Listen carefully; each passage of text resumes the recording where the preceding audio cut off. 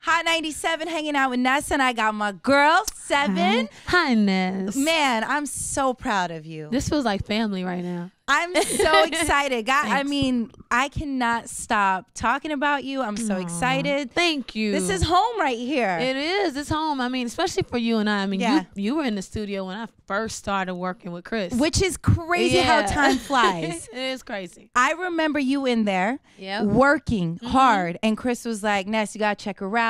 And he kept bragging about you. And I was like, really? This is how it is. And then Tina, and you know, she's one of my dear friends. She was like, oh, Sevyn's a real deal. Like, this is it. Da, da, da, da. So to hear that from people that I truly respect was like everything. You know what I mean? We go way back. Way back. So now is that pressure? Because you are part of Chris Brown, you know, protege, and obviously Tina having been the one who found him, and he's so successful. Right. Do you feel like, damn, I gotta live up to that? I can't let anybody down. No, I don't, because they don't make me feel like that. And at the end of the day, it's just music, and I love what I do, and they don't put that type of pressure on me. That's great. Like, they let me be creative and, you know, throw it against the wall. If it sticks and it's great, then we good, let's rock. And then if it's not, okay, we just start over. It's not that big of a deal. So no. What is Sevyn? Where does this come from? The name Sevyn Streeter. Sevyn, well, Streeter is my real last name. I can't really take credit for that. Mom, thank Dad, you, Daddy. Thanks. Yeah. That's my real last name.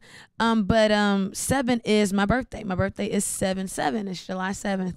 And 7 biblically means perfection and completion. And I changed my name in 2007 because I just felt like every single thing that I prayed for, God gave me, and I felt spiritually completed. And on top of that, I'm a super duper perfectionist. Like, especially when it comes to like work, it's like, it's low key obsessive, and it gets on my own nerves. Oh gosh, are you one of them? Yeah, I kind of am. I'm like, okay, let me get that one more time. Okay, one more time. Okay, last time. Man. Yeah. Okay, last time.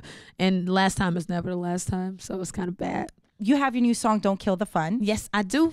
With Chris Brown. So how does that work? You just make one phone call. You're like, Chris, I need you on this record. Or is it like, you know what, I think he'd be good on this. Let me send it over. How does this all happen? Well, I mean, you know, we create the records and things like that. And for Don't Kill the Fun, he heard the song and played it for him at the studio. Because I play all of my records for Chris because I want to know his opinion. He's my mentor, and he'll give me his honest opinion. Yeah. And he heard Don't Kill the Fun, and he loved it, and he ended up getting on it. So, you know, I was happy, you know.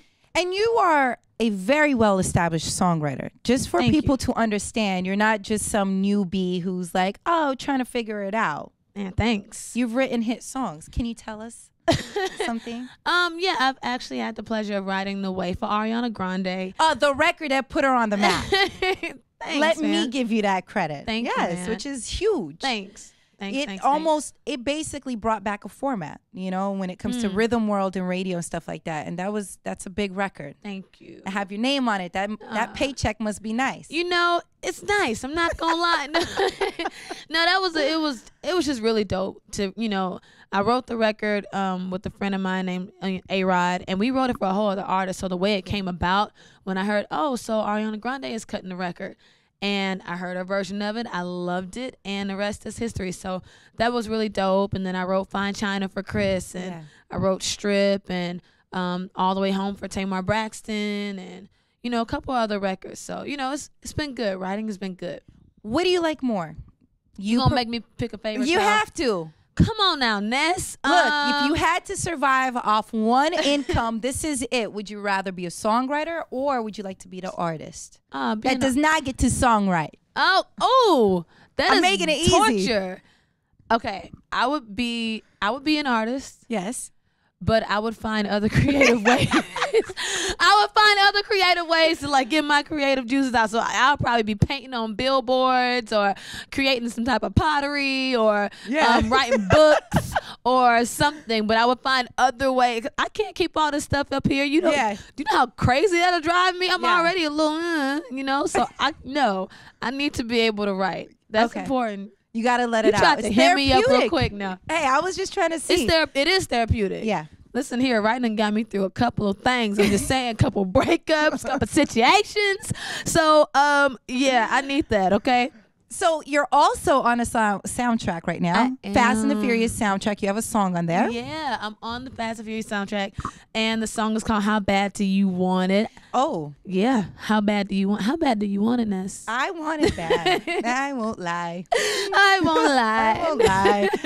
Ooh. How long did it take for you to fall in love? A long time, yes? Man, whoa, Ness, you just gonna throw the L word at me like that. You're in love, though, right? Oh my God. I hope you're in love. It's new. We're taking it a day at a time. Not in love yet. Whoa, we're not in put love the yet. brakes on. Oh my God. Okay, we're not in love yet. I am in I think love is no, I'm serious. I'm just being real. Love is a very, I don't just throw that word around. Right. And I don't think people should just throw that word around like that. But to be in with somebody I think it's still really, really amazing. It's intense. Yeah. It's still amazing. It's still special. It's still dope. We have to talk about this. How did you and Bob get together? How did this even we have been friends for a very long time. Okay. The thing is, people, they're making a big deal out of it, but I think that's just because for a lot of, people who don't know us, it's like, right. Ooh, oh my God, they're spending time together, they're dating or whatever. But people who know us are not surprised at all. They're just not. So if ever I've, been in Atlanta, I just kick it with Bob. You know, we have shows together. We've been friends for forever, and it just gradually just so wait, step in the right direction. Who I liked guess I don't know first, because you guys were friends. People ask that question: who liked who Who first? made the move first? I don't think it's really about a move, even though I will say I found a picture the other day. And I was like, this is the first day that we met. And he has this thing, he remembers everything and all the way down to what I was wearing. And oh my God. Yeah, so he's really good with things like that. And yeah, he was checking. I'm putting it out there. He definitely was checking first. He definitely gave me the googly eyes when I said, "Hi, I'm Sevyn Streeter. Nice to meet you." Yeah. Yeah, them glasses came off real quick. Oh yeah, he had to show that respect. Nice to meet you too. Yeah, no. He definitely gave me this is gonna be a nice little friendship eyes. Yeah. When you guys first got together, but you guys obviously have been friends for a long time, was he ever insecure? Was he like, yo, did you ever mess with Chris? Is he one of those guys? No, and that's the thing that I think that I really like.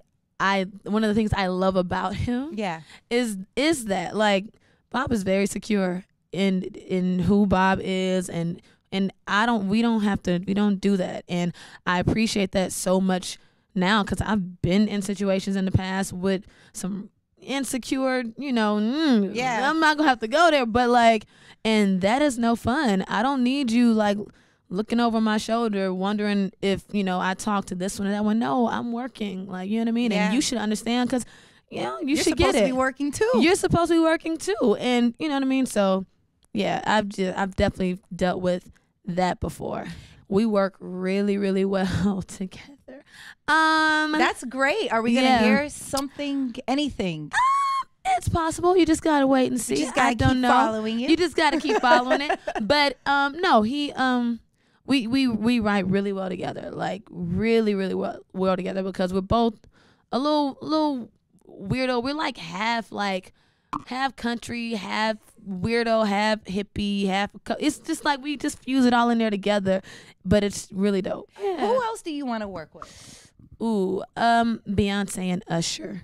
Those two. I say that all the time, just because I've been a fan of theirs forever, all my life. I've loved the two of them. So Beyonce and Usher for sure.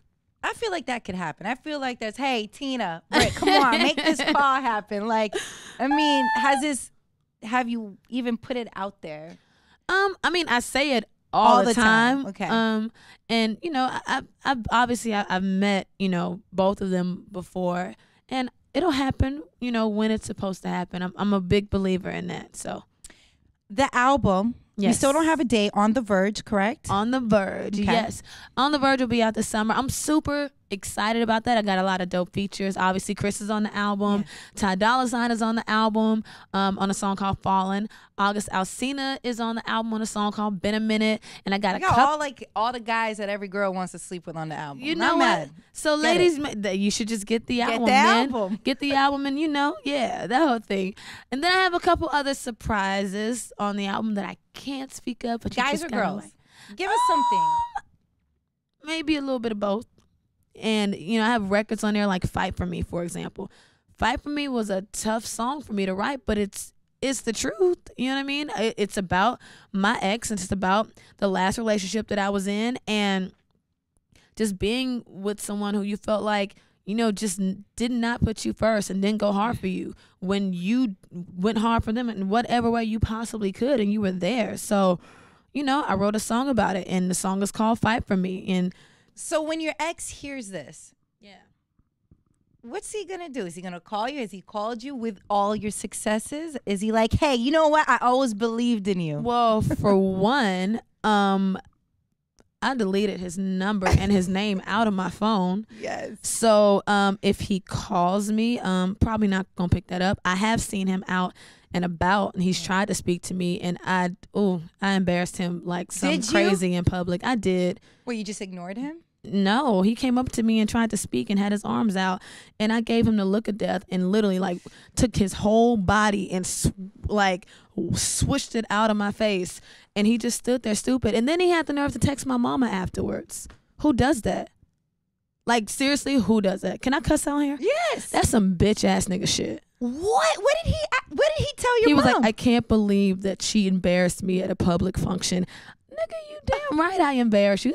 On my face. Like, I have nothing to say to you ever again in life. What did your mom say? My mom didn't respond. Good. Because what did you expect for her to do? Like, be like, oh my God, you're so right. I'm going to talk to her when she Come on now.